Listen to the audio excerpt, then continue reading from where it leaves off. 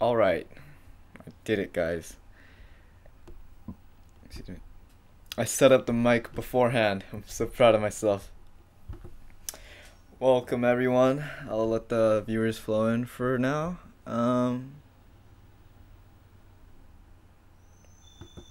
Excuse me. So, I'm excited for today. We're going to be working on collisions. Um, just menu interfaces. I guess, yeah, menu interfaces. Um, we might have time to go into like how to add in images to replace some of your features. Other than that, yeah, we're just gonna be cleaning up the game or the thing we made in general. Oof, I'm exhausted. I've been I'll be honest, I'm really thirsty and forgot to bring a water bottle in here, so before the stream starts, I'm gonna go ahead and grab water. I'll be right back.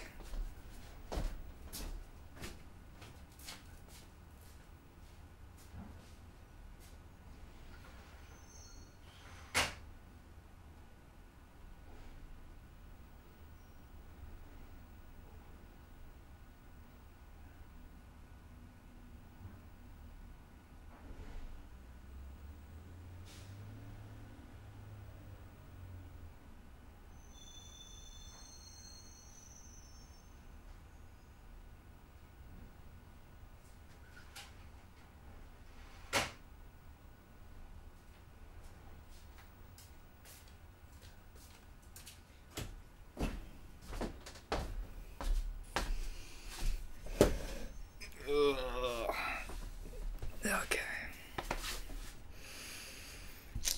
Exciting. Hello, Mukesh Solanki. And hello, Kirk. No, I'm not dead. I went to grab water. So yeah, again, we're gonna work on more processing. I hope you guys are following along, like maybe doing this as well, because you gotta play around with the different variables or the shapes. I guess you gotta alter that however you want, and you guys can put your little twist or your little variation on it. And I think today, after we learn really just more about game mechanics in general, that'll help you guys add in your twists or your little variations. Okay. Should I go over to see if I'm very much alive. Do not worry.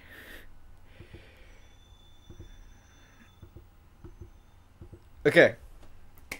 Alright, my internet connectivity is not as smooth as it was last time, so we'll see how this goes.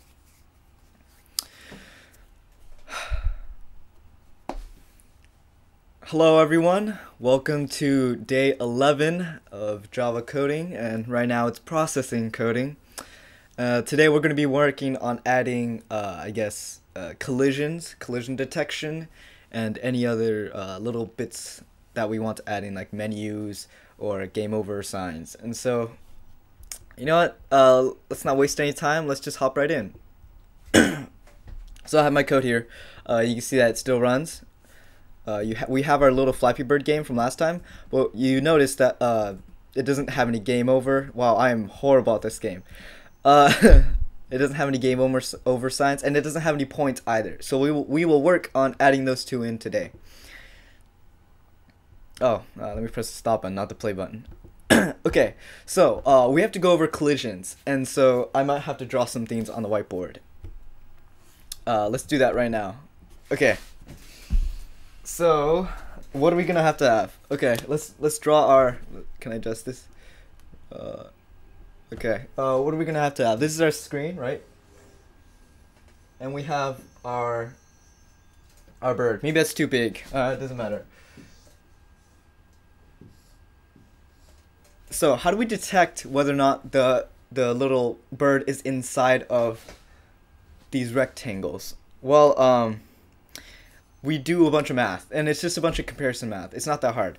So basically, we can the way how do you detect collisions, right? The first insight is say, hey, check every single point inside of this circle and see if any of those points are touching any point inside of these rectangles. And obviously that's not very efficient. So what we're gonna do instead, and what we're gonna do instead is a thing I call just point detection. And so let's say instead of using a circle, we're gonna give this a collider, right? Or basically how we're gonna check it in comparison to these two rectangles, we're gonna give it a rectangle, and that just makes doing the math and checking the points a lot easier. And I will show you guys why. So instead of checking every single point on every single one of these shapes, we're just gonna check the corners, or corner detection. Sorry, not point detection. I call it corner detection. Basically, you check whether or not this point is inside of this box, which is relatively easy to do. You just do a bunch of comparisons. Then you check this point, this corner, and then this corner, and then this corner. And so we can get these corners really easily. We can get the coordinates for them really easily. All we have to do is check all of them and see whether or not they're inside these pipes. So that's what we're going to be working on today. Now, if you end up trying to do it with a circle, you're going to have to do some, like trigonometry or whatever, or just basic geometry. But just using corners is a lot easier. And the reason I use corners is because as long as there's no turning of the rectangles, as long as the rectangles can't like rotate and form like diamonds, as long as the corner is touching inside of it, as long as the corner is touching, that means they're colliding. And so it can't, as long as our rectangles aren't turning, there's no way for this box to touch this rectangle or square without touching one of the corners. I see, if it's like this, then it can like pierce through. It can check here and avoid, it can collide but avoid checking the corners. But if it's like another rectangle, it can't collide with it without touching one of the corners. So we're going to check whether or not the corners are inside either of these two rectangles. Okay, I'll leave that up for now. So how are we going to do that? Oh, first let's add a function into our pipe. We're going to have each pipe return a Boolean value, a yes or no, a true or false, depending on whether or not a certain point is touching it. So we're going to define a new function. We're going to call it checkpoint. Not like a checkpoint, it's a checkpoint. You're going to get the float x, float y, basically the coordinates, and you're going to see whether or not that coordinate is inside either of the two pipes. And because this stores both pipes, we can use this one function to check. Okay, so first let's check. What are the different values we're gonna have to check? Back to the whiteboard.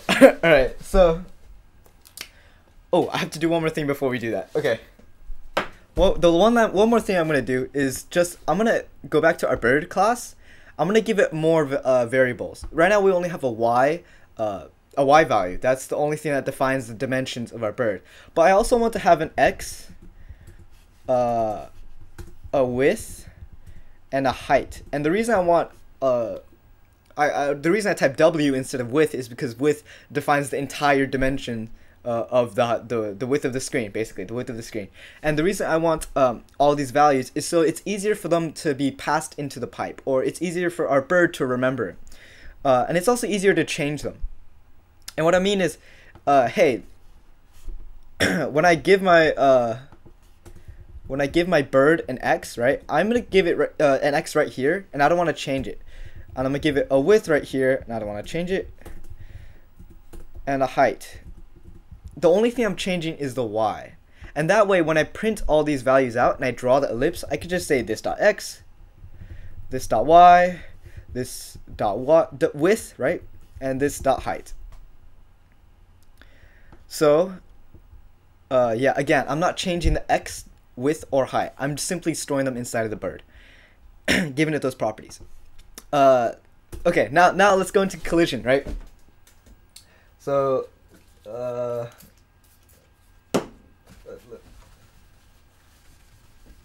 do I check whether or not the pipe is, or how do I check whether or not a point is inside of the pipe?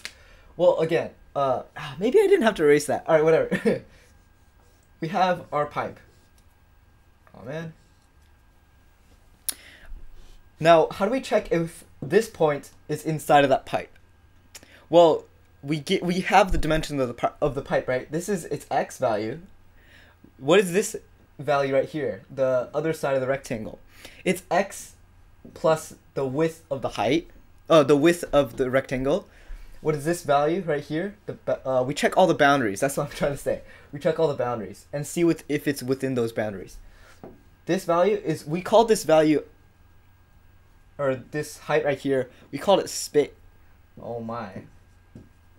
We called it space, which means this value is space plus space width. Space plus space width. Space plus space width. And this is just height. So we have to check whether or not it's inside of all these boundaries. Okay, back to the code. Alright, I probably didn't have to have that be so visual, but it's good for us. It's good for us. Okay, so we're gonna say, hey, is the x that was given to us, is it greater than this dot x, or greater than or equal to this dot x? So is it to the right of this boundary, this line right here, if you can see, to the very left line of the pipe? It also has to be less than the right side of the pipe, right? It has to be within that boundary. So that it has to be less than this dot x plus this dot width. And what this sign here means is, if you don't remember the comparison operator episode that day, this symbol means and. It means all of this symbol right here. Okay, yeah, this symbol right here and this symbol has to be true. Excuse me. Yeah, this operator and this operator have to return true in order for it to return true. Excuse me. So it has to be to the right of the left side and to the left of the right side. And we define the width here, so we don't have to worry about that. And now we have to check for the y. Is the y less than this dot space? Is it above this space, right? Or, yeah, I have to put equal signs as well, because if it's touching, we have to have it be a collision as well. So this isn't the most beautiful collision detection because it's very rough. I'm using corner detection on rectangles, so it's very easy for it to just bump into it, like one of the to the pipes without, and the collision's like a little off. It might like be a little rough, but that's okay. So it has to be less than this dot space, and it also has to be greater than or equal to 0.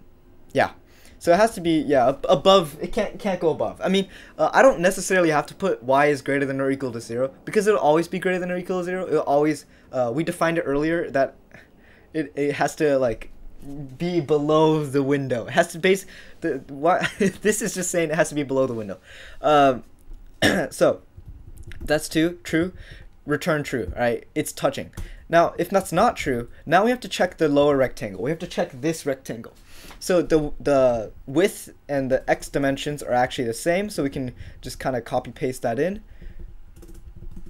Is less than this dot x plus this dot w. But instead of saying, hey, it has to be less than this dot space, it has to be actually greater than this dot space width. With this dot space plus this dot space width, right? It has to be greater than. If you remember, y values actually increase going downwards, so it has to be greater than this value, which is space plus space width, and it has to be less than height, just to keep things consistent. Less than or equal to height. You know, we're checking all sides of the rectangles. So if that's true, return true. Oh, what did I do wrong?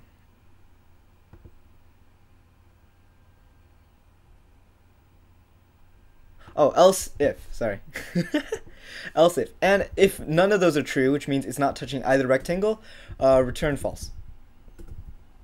Okay, so we have this checkpoint function. So now we have to have this function check every pipe at every frame for the bird. how do we do that? We're back at our Flappy Bird, the main class, right? The one that manages all this stuff. Now I could just say, I could check it all here.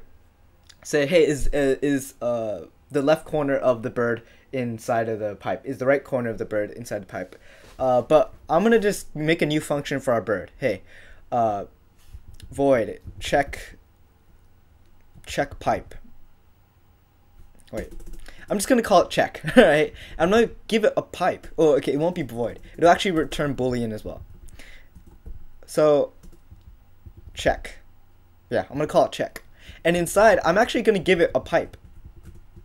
And what that means is, hey, I can just give my bird the pipe that I'm looping through. I'm looping through all the pipes in this function right here.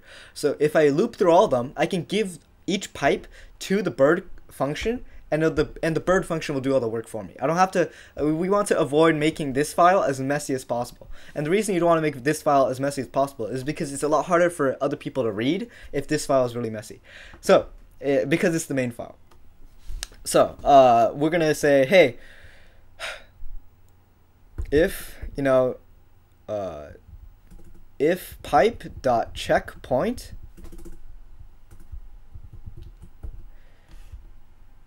I have to give an x and y, this dot x, this dot y. If that's true, go ahead and return true. Okay, so why can I just say here? This is giving me back true or false, which means, and all the if statement needs is true or false. Now I could have written if this equals true, right? But that's sort of unnecessary, because if this equals true, if true equals true, it'll give you true. If false equals true, it'll give you false. So we can just avoid that completely, and we're saying, hey, is this function that we're calling returning true? If so, give us a true and return true again. So that probably made no sense, but it's good for us. Okay. Now you see I'm getting an error, and the reason is because our function isn't returning a value every time. Boolean means it has. When I say boolean here, I'm saying this function has to return a boolean. So we have to make sure that this function always returns a value. So let's go ahead and check again. Hey, if the top left corner, which is x and y, if that's not inside of the pipe, let's check the top right corner. Let's check the top right corner. And the top right corner is the x value, right, plus the width. The x value plus the width will give you the right hand side. Yeah. Return true.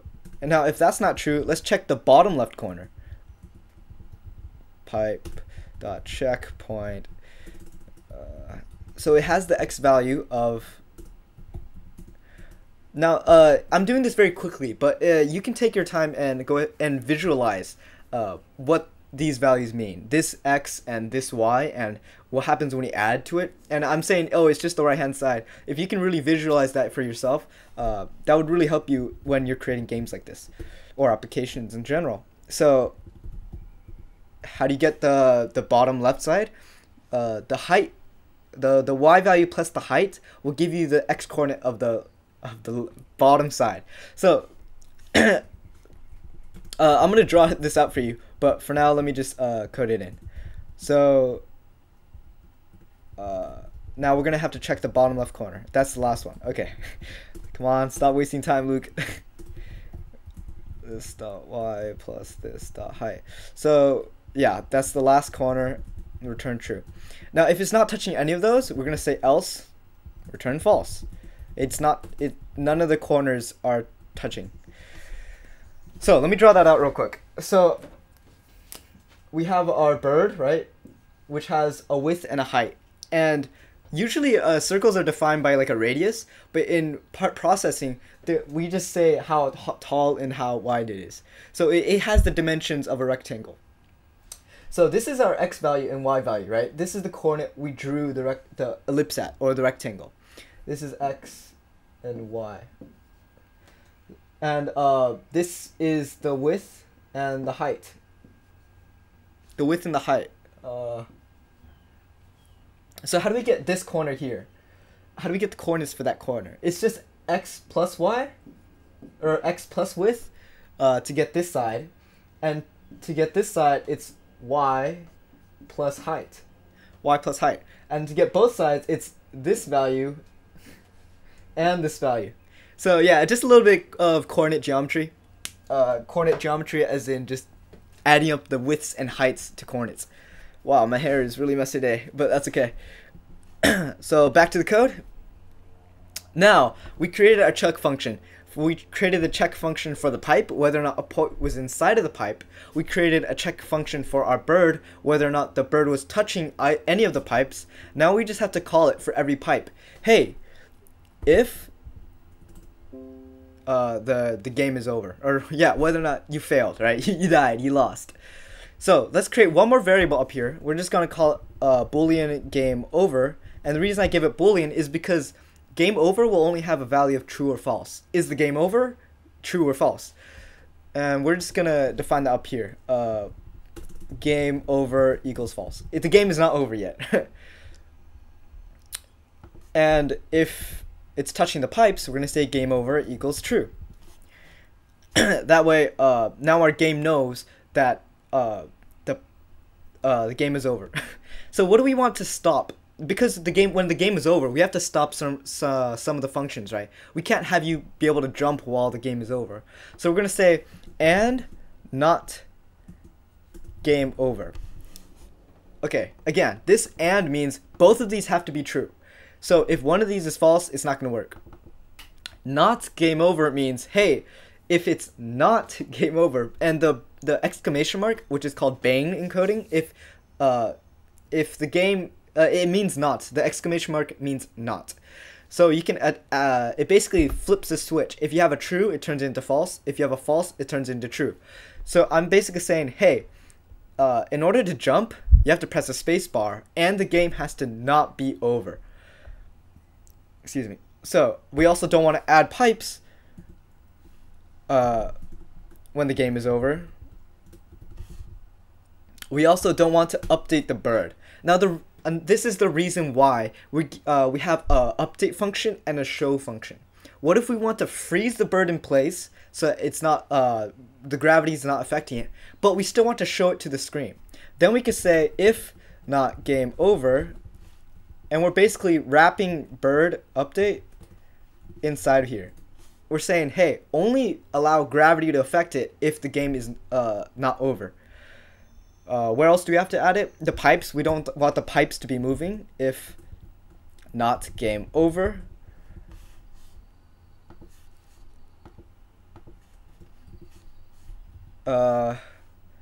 Yeah, that's it. That's all we have to do. And also, we're gonna add one last thing at the very end to show us, just to make things clearer, when the game is over. So if it is game over, what do we want to do? We're gonna say there's a couple of functions that you can use to help add text to the screen. So I'm gonna show you them right now. How to add text to the screen. This is amazing. You can say first we're gonna say text size, right? We want the size to be around 16, just to keep it standard. Now text align. We're saying, hey, if I draw a coordinate, draw a coordinate for the text, I want the text to be centered around this coordinate. Otherwise, it would automatically align left. And what that means is, if I define the coordinate for the text here, it would write it out to the right of it. And you'll see what I mean very soon. So center has to be capitals. Now, in regular Java, you would not be able to use these functions. These are special functions that processing allows us to use in order to help make adding GUI elements, or graphical user interface elements, just image elements. It makes it a lot easier. And center is a variable that our game already knows, or our processing already knows. It's a variable that it's given us, kind of like width, kind of like all the functions like setup and draw. It's another tool that processing gives us, and you'll see why I use it very soon. So now we can just say text, right? When you say text, it takes in three things. It takes in the string you want to say, game over, where you want to place it, the coordinate,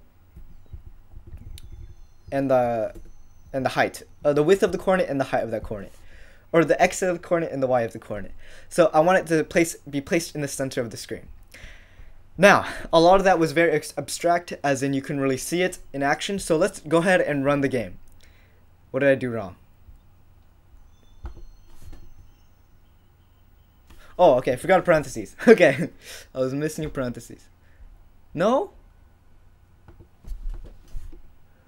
Luke failing again. I don't like you. Oh, okay. Sorry, I missed out on one of the curly brackets. My bad. All right, so let's play a game. Game over instantly. I failed. So one last thing. Oh, one last thing to make this a lot easier. We're gonna say fill, which means when we draw something, we're gonna give it a color. Let's just give it red. RGB. More red means more red. So let's. Oh man, I didn't even get to play. So it works. You can see that the collision is a little bit off because the circle is drawn differently than the rectangle that we're detecting, but it's close enough, and that's all we're going for here. And so you see that when I touch the pipe, I game over. Okay. Now, the reason you don't see me jumping,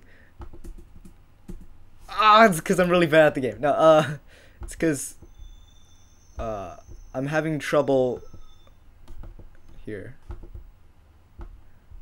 Okay. It's because my my mouse cursor is not focusing on this. Okay, I got this. Okay, I'm really bad at the game, obviously, but we're gonna add in that's basically it for today. We added in collisions, and next time we will be adding in menu elements and the score. That's, again, thank you guys so much for watching. That was a lot of math. It was sort of difficult. I went over it pretty quick. Ask me any questions if you need. You know how to contact me. I will see you guys very soon in the next video.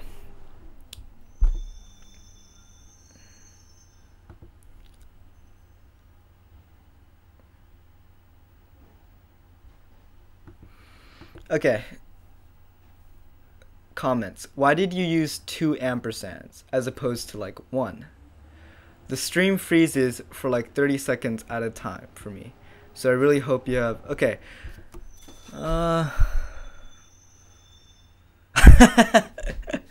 Okay, so... why do you use 2 ampersands? That's just... Wait, hold on.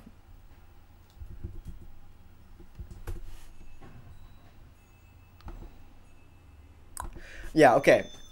In Java, that's just the way we write and the reason we don't use a single and or like and symbol or ampersand, I kind of doubt it would work, and the reason is because 1 ampersand is typically used for a thing called bit shifting. So when you're dealing with a lot of bytes, just like pure data, just zeros and ones, you can do a thing called bit shifting, right? And you could check whether or not a bit is 0 or 1. And so I would say it could work, but it's safer to just use double and. Double and is used for Boolean values, right? To check between Boolean values. Yeah, that might have sounded like a bunch of gibberish, like, oh, bitwise shifting, blah, blah, blah. But yeah, that's actually a very common subject used in Java in general. So yeah, and typically just use 2 ampersands. Again, a lot of this is just syntax. It's just how Java is written, how they designed Java to be. Yeah, that's basically it. As opposed to like 1. The stream freezes for like 30 seconds at a time for me. The VODs are usually more high quality, and that's another reason why I do the VODs. And the stream is really for it's not meant to like be completely absolutely smooth, mostly because I want you guys to take your time to ask questions, think of questions, just like you did. So thanks for that, Kirk. Luke, can you really call it a game if you can't win? Hey man. Okay, what I can do, and what I'm avoiding actually, and I'll explain to you why I'm avoiding it, is I can make the screen a lot bigger, and I can make the width, the space width of the pipes a lot bigger for it to be easier for me and to be easier for all of us. And I can also make gravity a lot slower, so again, it's easier to play the game. and the reason I'm not increasing the size of the screen is the way uh OBS works. And basically I think the only reason is I'm too lazy to uh I'm too lazy. You know what? What am I doing right now? Okay. Okay. That's pretty silly. What am I doing? Okay. I was gonna say I'm too lazy to like shrink the window on OBS, like, cause you can see in the stream, like the game, right? You can see the game right here, but what am I saying even more anymore? Yeah, sure, sure. I can make it a lot easier, just by lowering gravity and all that stuff. Are we going to get like an embarrassing moment where one of your siblings, maybe? Kind of doubt it. I set up precautions so that something of that sort would not happen. Uh, yeah. Okay. So you know what? Because you gave me that suggestion, I'm gonna do it right now. Wait, maybe I should do it in the next video. I'll do it in the next video. I will do it in the next video. Yeah. It's because if I showed you guys like a huge screen size, then it would, when I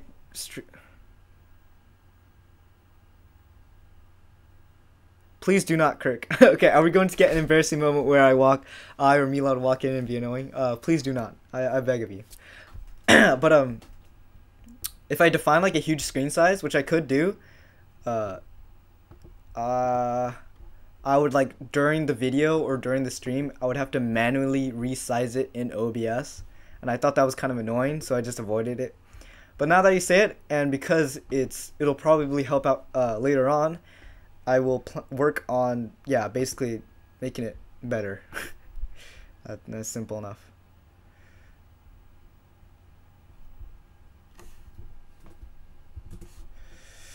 So, hey guys, half an hour passed. It's your break time now. I will see you guys in 10 minutes at 10 or 11:10. So go ahead, drink some water, go to the bathroom, eat some food if you want. I will BRB.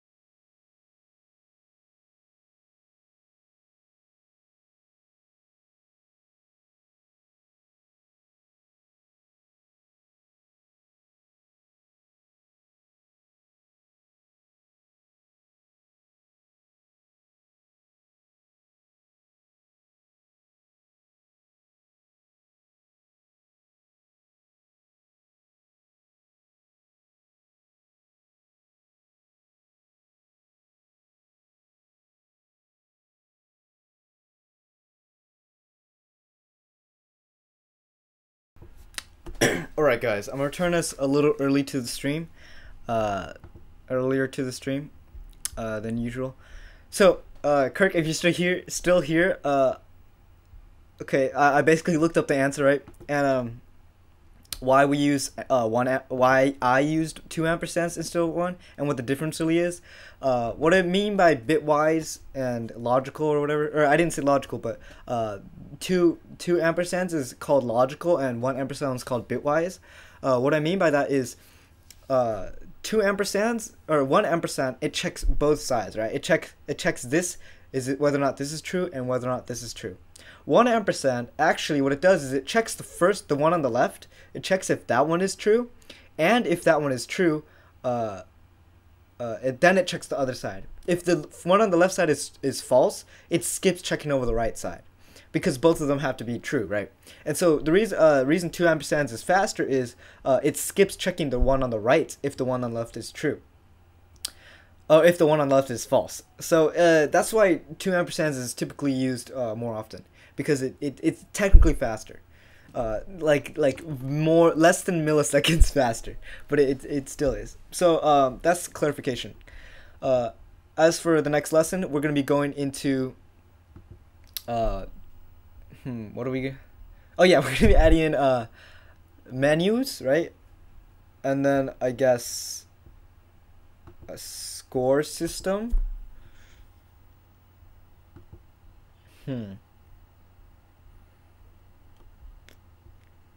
I don't know about the score system yet.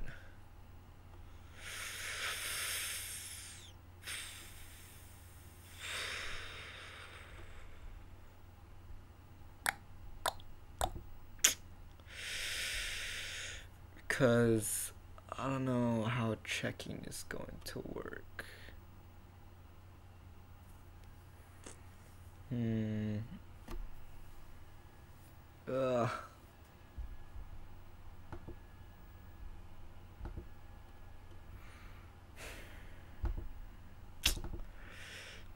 Sorry guys, you're gonna have to watch me just like...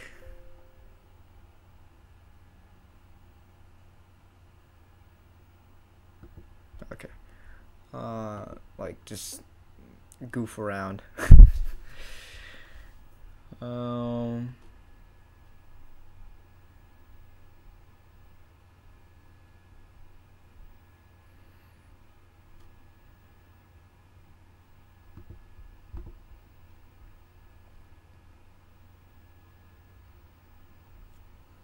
Okay.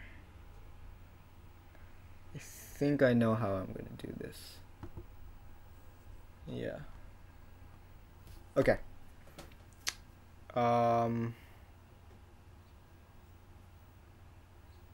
Yeah, okay.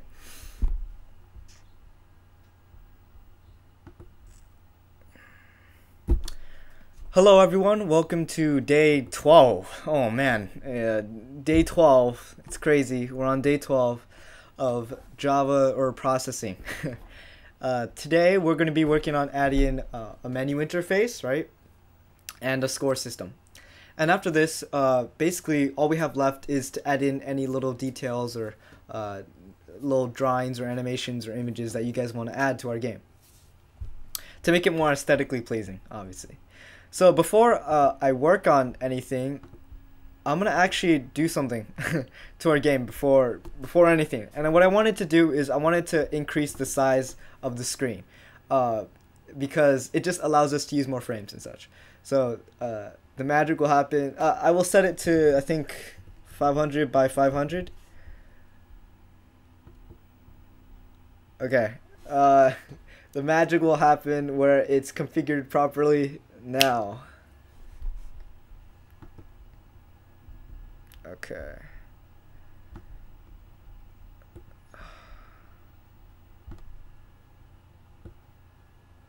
Oh my, that didn't help.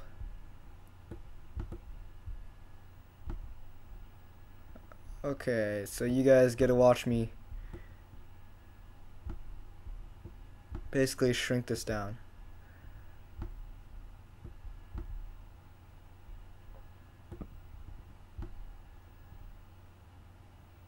Okay, that wasn't that bad.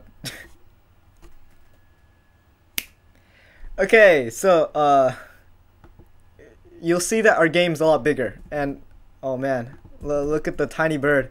This is like in extreme mode, and so I did this just to kind of show something. It's that I guess processing isn't really amazing at handling a bunch of graphics. You'll see that also because my computer is slow, but the screen is lagging. It's lagging a lot, and so I don't. I guess I don't really want to do that. Never mind. Okay, I'm gonna start this over. Okay, I'm sorry, Kirk. I don't think increasing the screen will really help out. I think maybe to 200 by 200. Okay, I'm gonna find a good center. I should have done this over the break, but is this? I think this is a good. Okay, this is fine, right? Okay.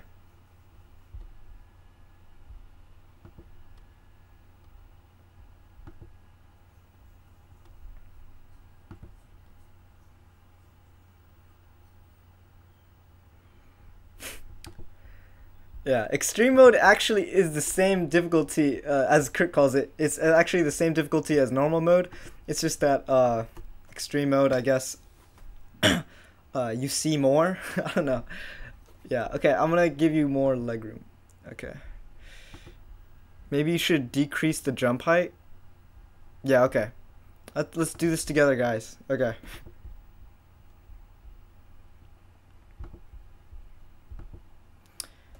Here, let me just set it back to normal for now.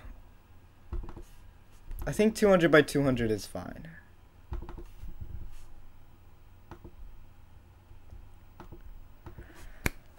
Hello everyone, and welcome to day 12 of Java coding, or processing now.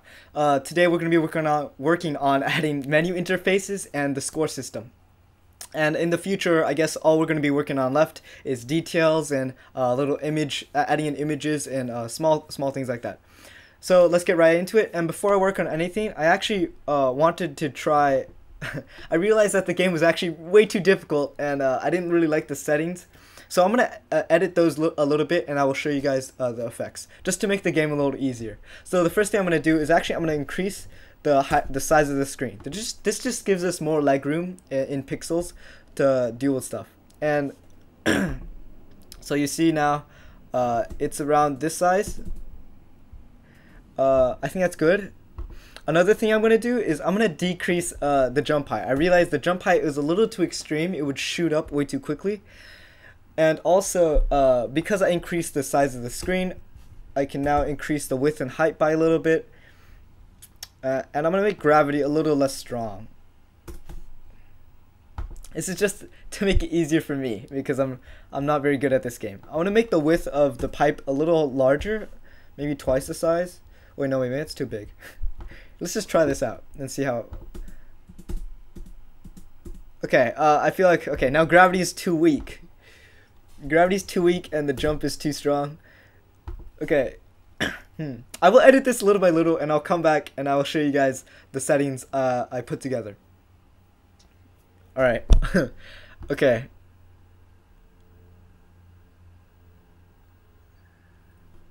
Okay, yeah, no, Kirk, I redid the video because I didn't like how the first one went. So, did I jump back in time mentally? No. I just redid the beginning of the video because I wanted it to just be formatted to where I can just say, hey, I'm gonna work on editing these properties.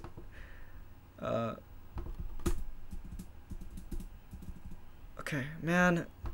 See, I'm not very good at this game, man. That's the problem. I'm gonna increase the space width too. Maybe just give me lots of leg room.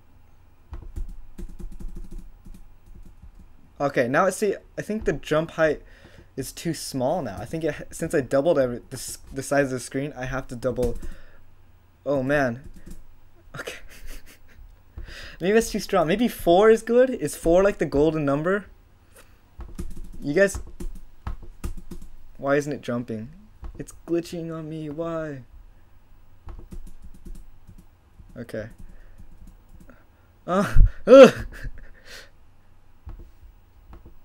Here. maybe 7? Maybe 7. The game was perfect where it was. Do you know this? Do you know the settings? Uh, Here. If you coded, actually keep it like this. Wait.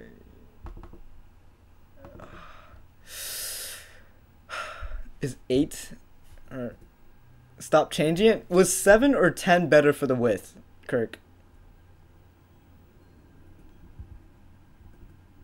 There's gonna be like a minute delay between me asking and you answering. But I'm willing to wait. I want this to be playable. I'm glad you're actively participating, Kirk. Ah, that feels good.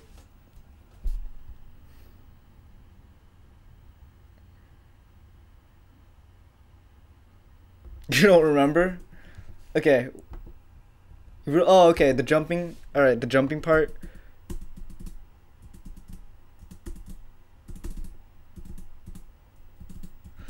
Okay. All right. I can score like a 4 now. That's like how I've always been. I think the 5 is good then. I think 5 is fine. I'm just really poor at the game. Oh man, did you guys see that? It like glitched through. Oh, my detection is not very good.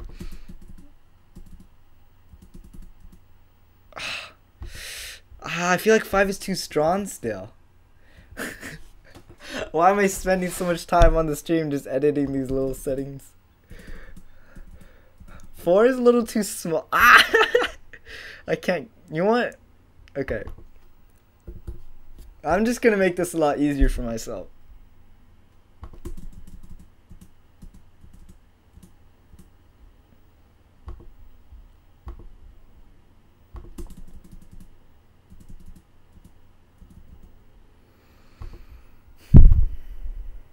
Okay, I think I'm gonna sparse the, or parse, I don't know.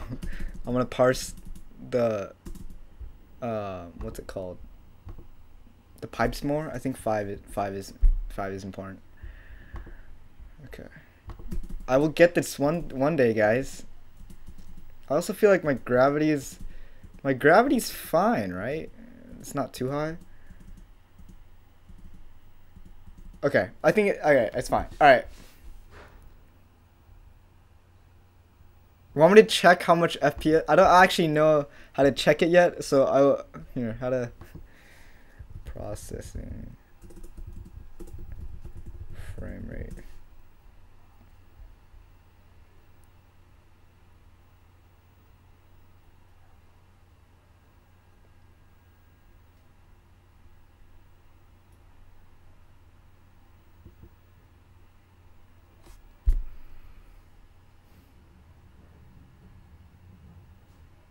Oh, okay.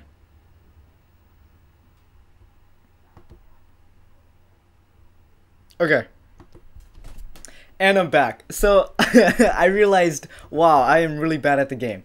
So a couple things I changed, or at least I went over, or I considered changing, was, hey, how many times do I want to output the pipes, right? At first I was at every 50 frames, but I changed it to every 100 frames just to keep it smoother for me, because I'm really bad at the game again. Another thing I changed, or I consider changing, I changed the width and height of the bird to 5 and 5 because I basically doubled the size of the screen here, size 200 and size 200. I wanted to increase the size of the bird a little bit just to make it more visible.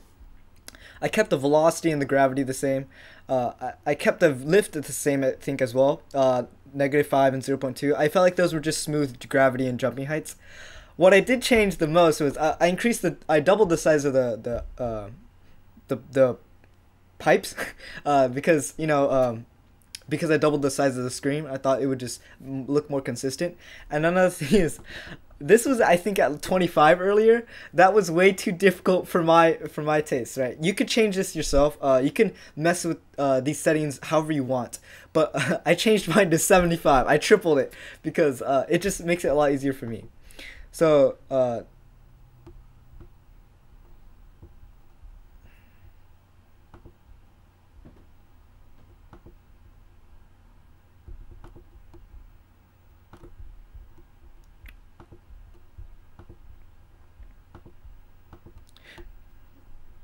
And basically this is the game now.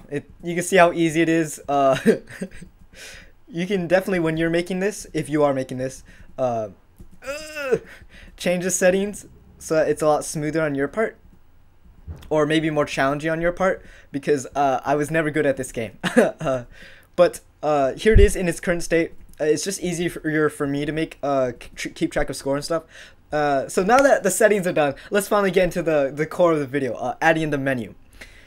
So how do we do that? Well, how about this? And this is the process I usually go through. First, I'm gonna clear out this in 3, 2, 1. All right, stream viewers, you ready? You guys get to watch me clean.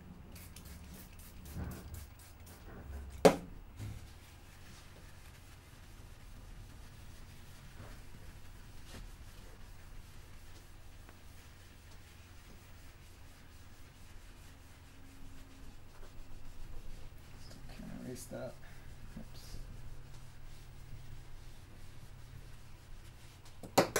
Ah!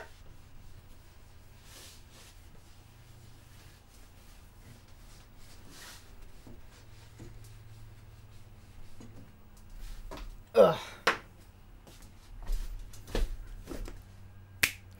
Okay, now that it's clean, let's go over this. So how can I change between different, like, completely different scenes? And I call them scenes because each scene will have a new scene in it. So we can store that in a variable, an integer variable. And basically at each index, let's say let's call this variable scene, right? So we declare our integer variable scene. We'll start it at 0, right? So when it's 0, right, at the beginning of the game, we're gonna store that. We're gonna say if it's 0, we're gonna display all this stuff, and if it's 1, we're gonna display all this stuff. So it's just storing what scene the game is currently on inside of this variable. And I will just, instead of me drawing it with these silly squiggles, I will show you guys what I mean. So let's hop into the code. Again, we're going to create a new variable called scene.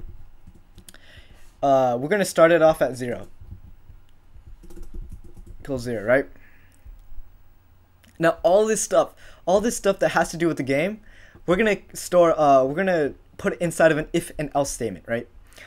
And again, the if and else statement just checks something. So we're going to check, hey, is scene equal to 0? And you have to use double equal sign when you're comparing numbers. We'll do this. If scene else, if scene, right, equals 1, then we'll do all of this stuff. So because all this stuff is, you know, excuse me, a part of the game, if you select everything, you press tab, it'll indent everything by 1 tab. So that just makes things cleaner. Excuse me. So all this stuff inside of scene 1 will store the game properties, right? The actual Flappy Bird. And in scene 0 we'll store menu elements. And I've already showed you guys how we can display text and such. And also I've showed you guys how we can detect key presses. We keep background here because we're not going to change the color of the background. So we're going to start by saying fill 0, 0, 0. We're going to draw everything, our text and stuff, in black. We're going to say text size. We're going to set that at maybe 32 this time because we doubled everything. We're going to say text align, which means, hey, how do we want to draw our text? Do we want to center it in the middle of the coordinate or on the left of the coordinate? And then we're going to simply text, we're going to call this coding bird. Yes, that's our game. Width divided by 2, height divided by 2.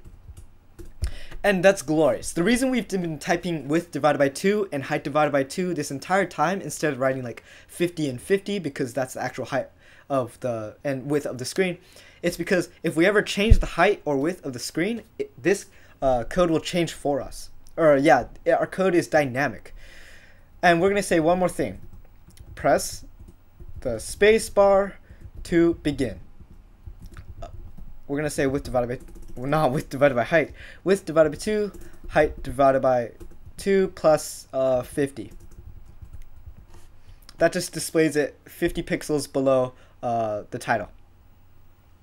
So we have that now. One more thing, I just want to configure this and increase the size of the game over sign as well.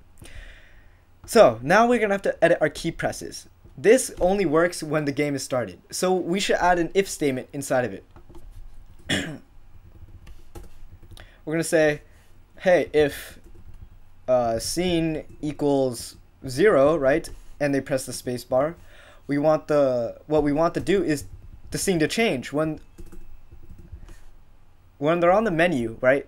When scene equals 0 and they're on the menu sign, we want when they press the spacebar, we want the game to change into scene 1.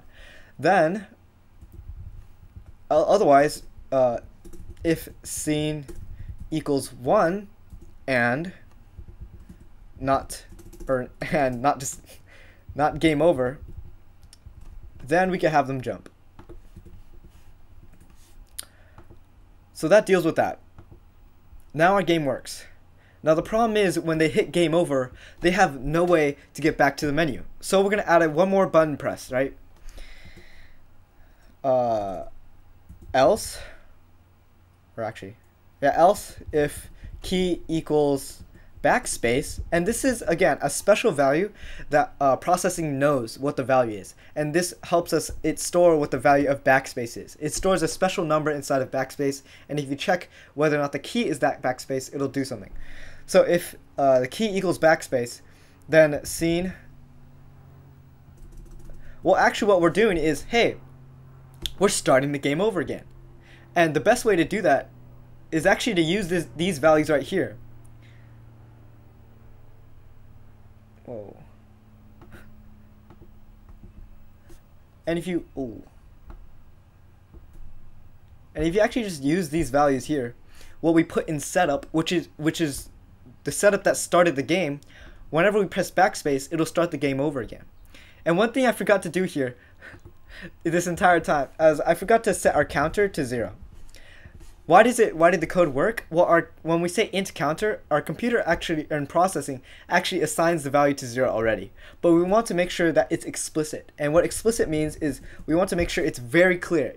We specifically say, exactly say, we want the counter to start over. And we want the counter to start over just because we don't want little lags, or we don't want it to to basically, you just want it, you want everything to reset when you press backspace. And so the last thing we have to do is we have to say, hey, when it hits game over, we also want to tell them how to get back to the menu. Press backspace to return to menu.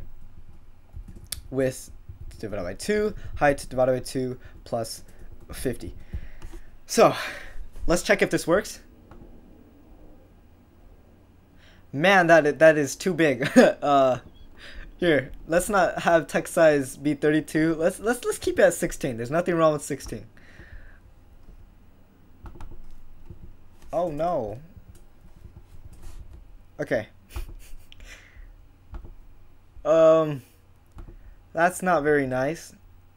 What we can do instead is give these two values different text sizes. Instead of text size, being 16 for both, we change it halfway. We say for text size will be 16, we print this out, and then text size will be 8 and print that out. And I'm gonna add that in down here as well. I'm like making little changes midway. I'm sorry. Okay, so let's check this out. Alright, that's kind of small, but you guys can hopefully read it. Press spacebar to begin. Now we play. Now we lose. And press backspace to get return to menu. Now the last thing we have to implement is the score. And now actually, I will do that in the next video. And the next video, I will also show you how to add in images instead. Thank you guys so much for watching, and I will see you guys in the next video. Okay, so I made a horrible mistake, guys. I said I would add in graphical properties and stuff, which means I take in images. Okay,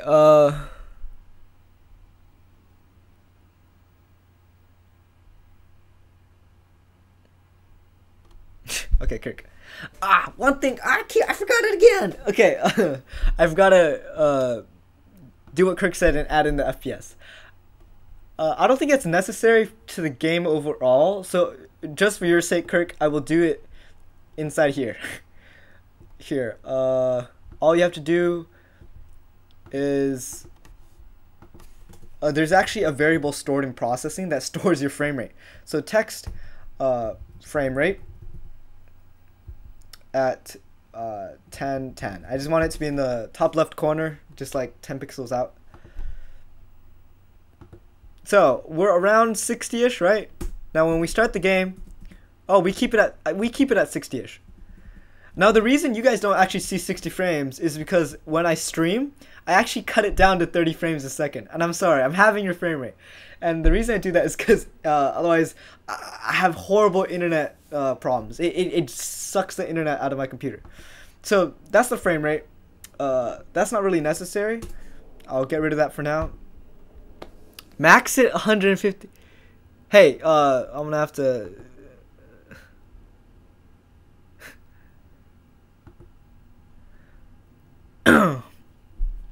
No profanity on the text channel, please. I'm not gonna make it 150 frames. That's unnecessary.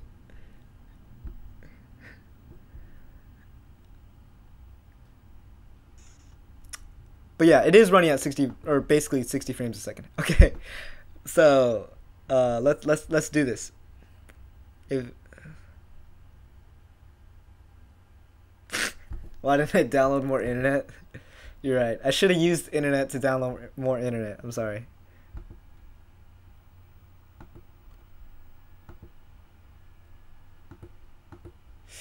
Okay.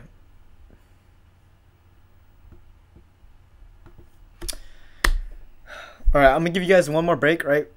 Until just 11:40, and I will do my last lesson then. I will see you guys very soon.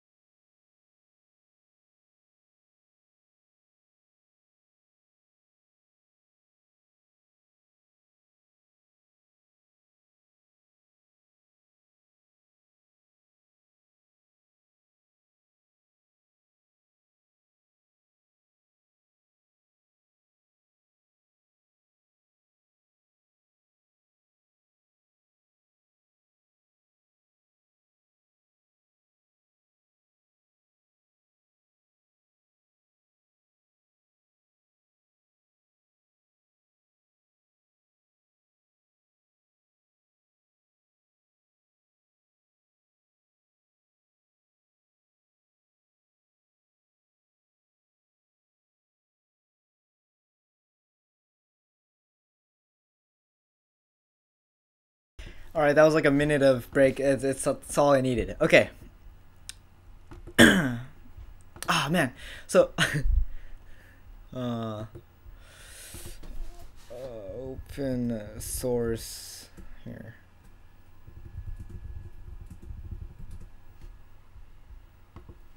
Pixels Rocket.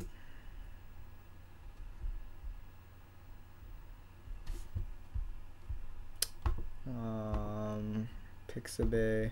If you guys don't know what I'm doing, I'm looking for images that I can use. Sure, this works. What?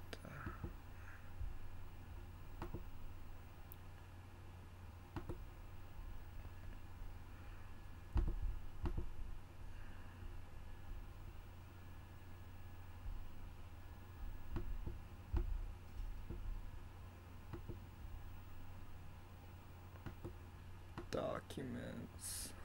Oof. Oof. Oof.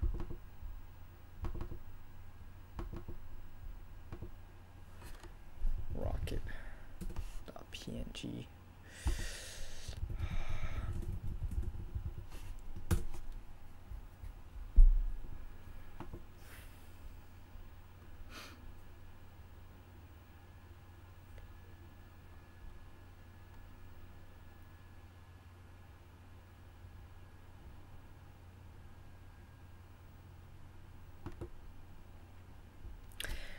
Hello everyone, welcome to day I think 13 of processing and Java coding. Today we're going to be working on adding a score system and how to add images just to finish off the tutorial. After this we will be working on lots of other cool stuff. So this is our code. Let's keep working on it. So how do we add in a score system? Well, obviously we can store inside of an integer variable, right? Score. We'll start the score at 0. Now, how do we detect the score, and how is the score calculated? Well, the score, all we're going to do is say, hey, every time a bird passes a pipe, right, and only one time when that bird passes the pipe, right, when the bird passes the pipe, we're going to increase the score by 1. So how do we do that? First, let's create another function inside of our pipe function. It's going to be another Boolean function. We're going to say passed. Yeah, and we're also going to give our pipe a variable. And the reason we want to store a variable inside the pipe, we're going to say float or passed. Hold on. Sorry, we're going to name the function check passed and passed. Passed is a Boolean. It's because we want to make sure our score doesn't just infinitely add. We want to when we pass over, we want to set past to true and then say we can't add more if it's already past it. Otherwise, we would add its score infinitely. So again, we're going to give a float x, a float y, or actually, we only need the x value. If x is greater than this dot x plus this dot x, if that value is already to the right of the left side of the pipe and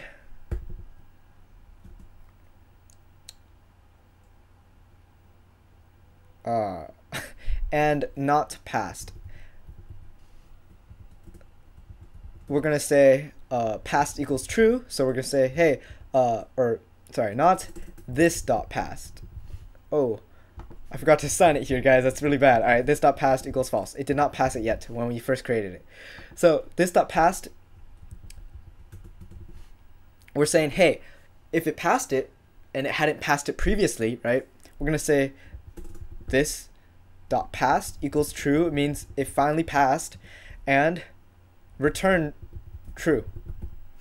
Otherwise, or else, return false. Now, someone asked me, hey, why do we use 2 ampersand signs? Well, why can't we use 1? And the answer is processing or Java, when you write 2 ampersands, when you write 1 ampersand sign, it checks the left side, right? And it also checks the right side. It checks both sides no matter what. And it calculates, hey, are both of these true? Is this and that true? When you use 2 ampersand signs, it actually checks the left side first. And if the left side is true, then it also checks the right side. But if the left side is false, then it doesn't check the right side. It already knows that the answer is going to be false because one of them is false. So it's technically faster because it could skip over checking the other side. It's a change in milliseconds of computation time, but that could really help if you're doing a bunch of calculations. In our case, it doesn't really matter. We're just going to use the double ampersands. Just get used to it. Excuse me. So now that we've created this function, now we have to use it. So inside of our check function that we used earlier, we can also say we're going to also create a different check function. We're going to call it check point. Yeah, pipe. We're going to say, hey, if pipe.check passed,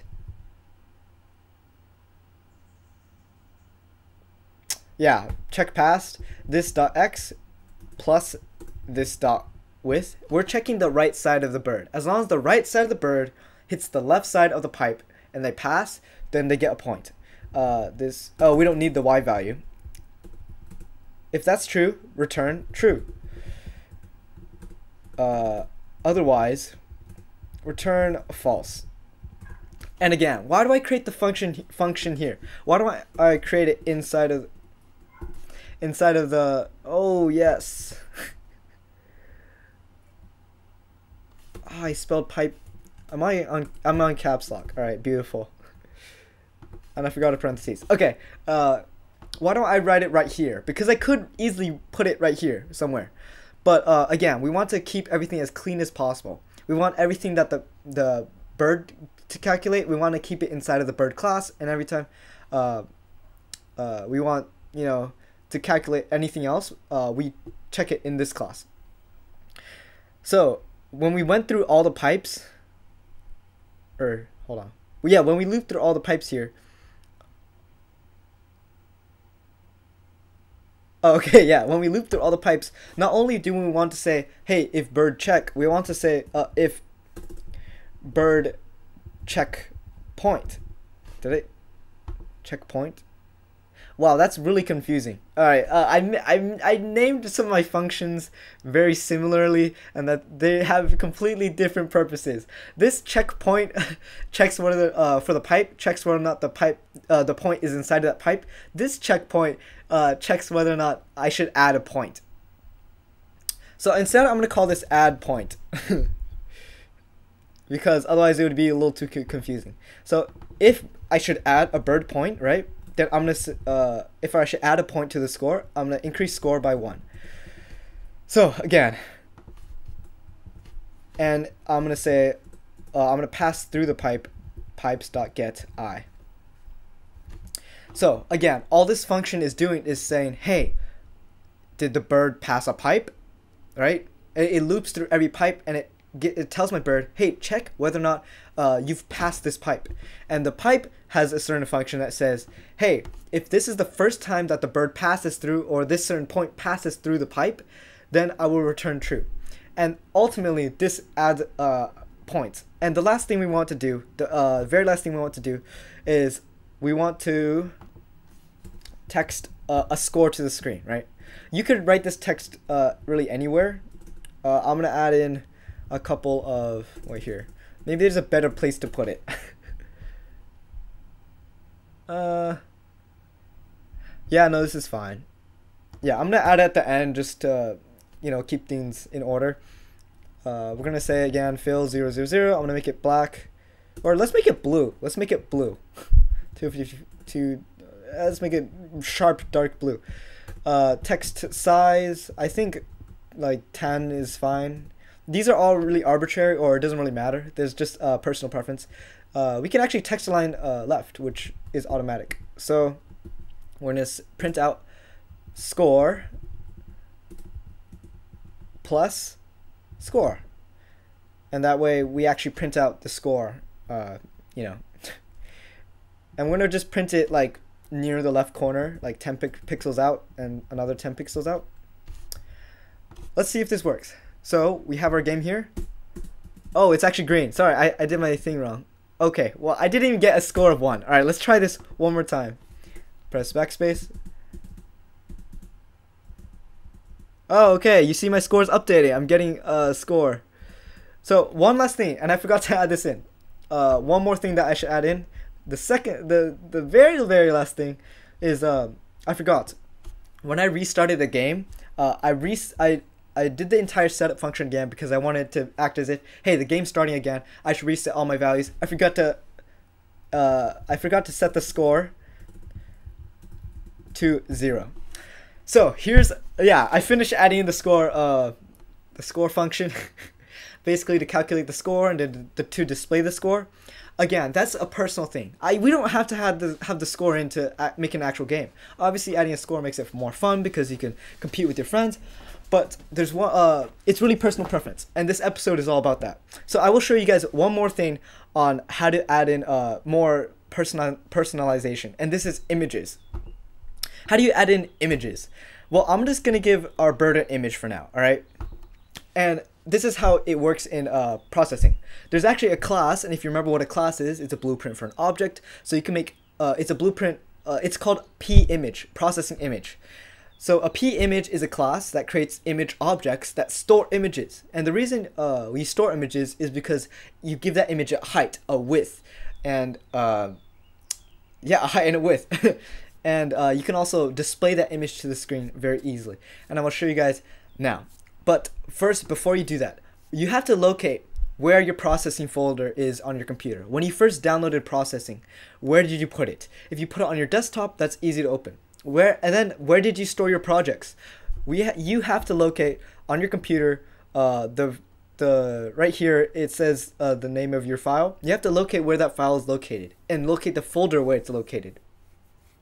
And inside that folder, you have to put in an image, right? And I guess you can basically get any free stock photo images online. And once you have that image, you take it and you put it inside that folder. Inside the same folder that this class or this file is in. And that way your code will know where it is. So because it's in the same folder, it knows where it is. Now I will show you guys how to use it. Now I have an image on my computer, right? Inside the folder with this file, I have an image called rocket.png. It's a free stock photo image of a rocket. I'm going to use that to add it to my bird instead of drawing a circle. So I'm going to give my bird property an image property, right? Sorry, it won't be a float. It'll be a p image, and I'm going to call it image. Wait, img. Let's just keep it a shortcut. So I'm going to say this.img, right? I'm going to give it a new value. And usually when you create a new object, you say new blah, blah, blah. But processing gives us a special constructor function, which basically says, which is basically a function that helps us make an image. And what it does is, hey, I say, if I write in load image, a function that processing knows, and I write in the name of my image file, rocket.png, it'll locate inside the folder that this file is in, the file called rocket.png, and it will load it and turn it into an object that we can use. That's crazy. And that's all you have to say. And once you have this image, I will show you guys how to display it to the screen.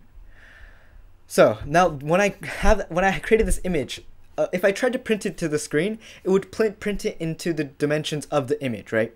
We don't want that. We want it to print into the dimensions that we say. So I'm going to comment this out, save it just in case we want to use it later, and instead I'm going to use the image function. The image prints out an image, this.img, and with that image it prints it to a certain coordinate.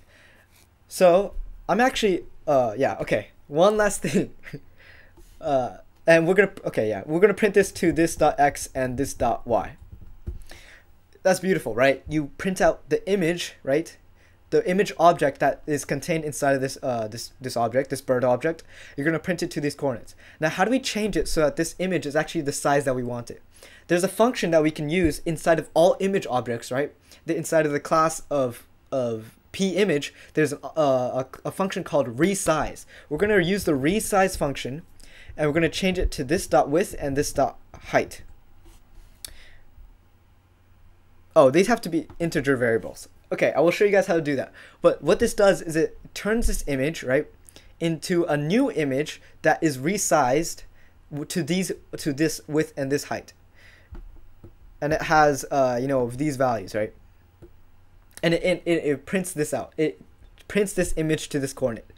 Now the problem is these are float values, and processing, and I think even, yeah,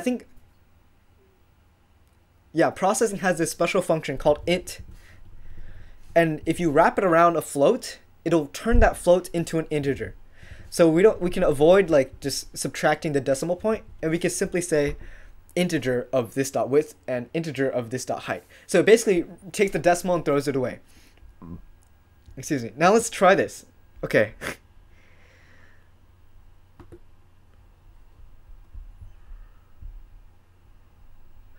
All right.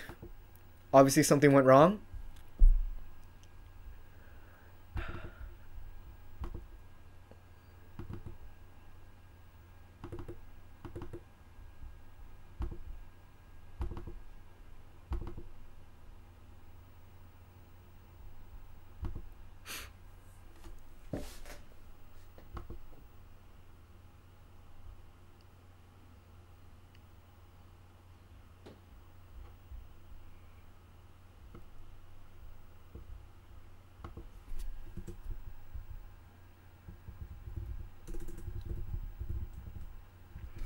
So streamers, you gotta see me fail.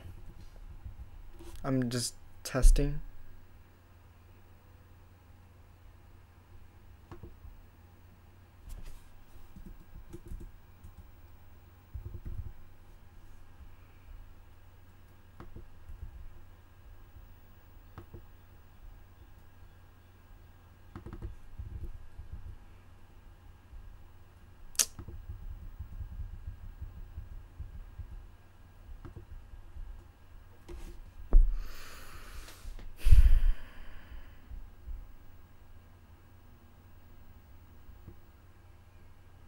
Load image rocket.png. Oh my. Data.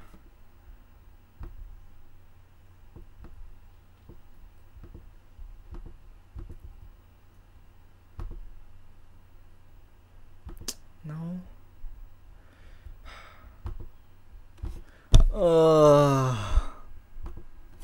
Here.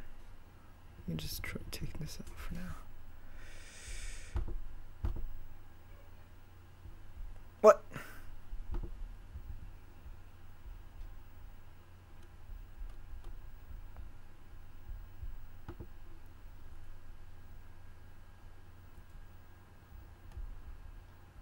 Maybe like 10.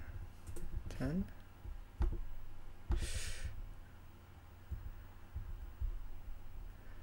Okay, so for some reason I can't get this to work.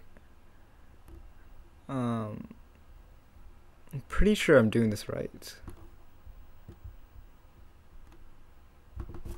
Here. Come on, I just want this to work. I want to be done with the lesson. Why is it not?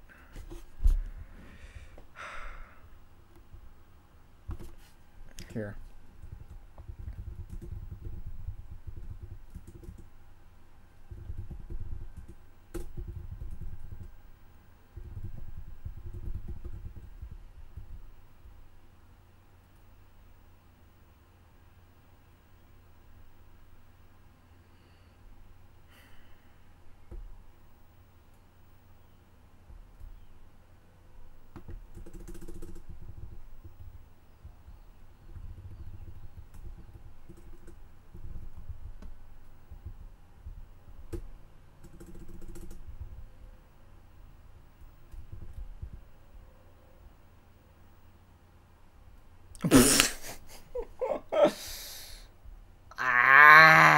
Okay.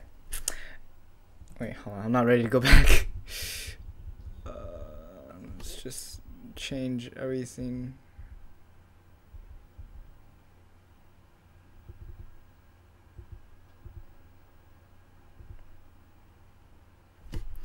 Okay, guys, this is where we last left off. So I had this wrong. This is actually a void function, so it means it does. What I mean is it doesn't give me back a new p image. All I have to do actually is I say image.resize here, and it actually changes the image object, and it resizes it to that width and height. So I don't have to put it inside put all that inside of this image function. All I have to say is print out this new image after it's been resized. So let's do that. You guys can see that is not the right screen. Why is that not the right screen?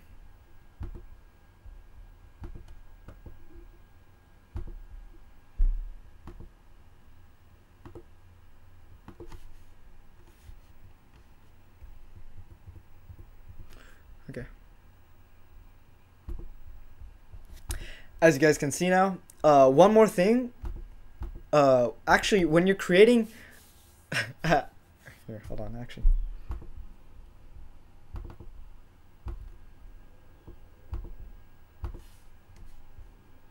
Does that work? Ooh. Ooh.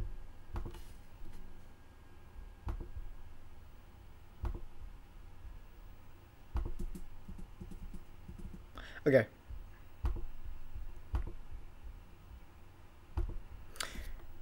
Come on, why? Why is it doing that? Please.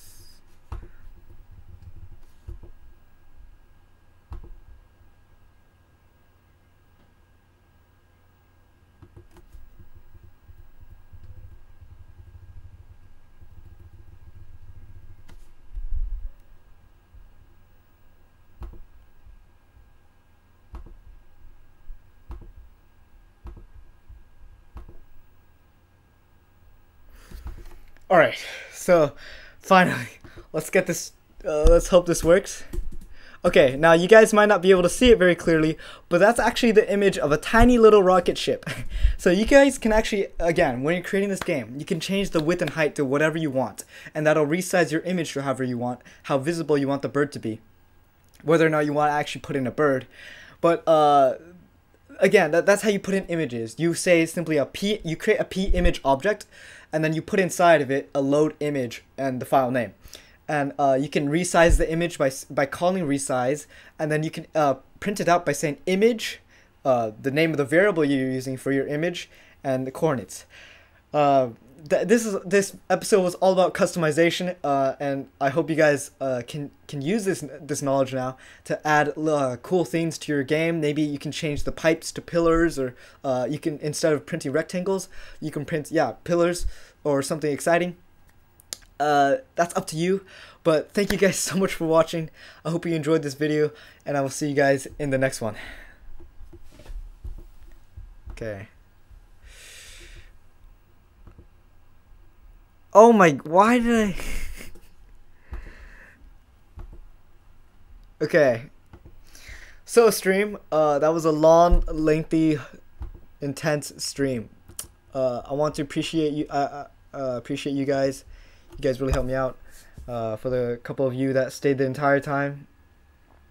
This episode was exciting. We got to do a couple of customizations, really just game mechanics, collisions, the essence of game making. And eventually, I guess for the next one, we could come up with an app idea. We can come up with an animation idea. I'm not exactly sure what to do yet, or what to do from now on, because we covered the majority of the curriculum I designed at the beginning. And I also realized we only have really, I think, 2 more weeks. Yeah, 2 more weeks of this lesson. So I think next week I will basically wrap up anything I want, anything else I want to add to this game, any other project I want to make, and then on the last day I will sort of do a conclusion stream, basically all my plans and how I'm planning on improving. So again, thank you guys so much for watching. For the couple of you that stuck around the entire time, that's mad respect. And that was exciting. I hope to see you guys in the next stream. Peace out.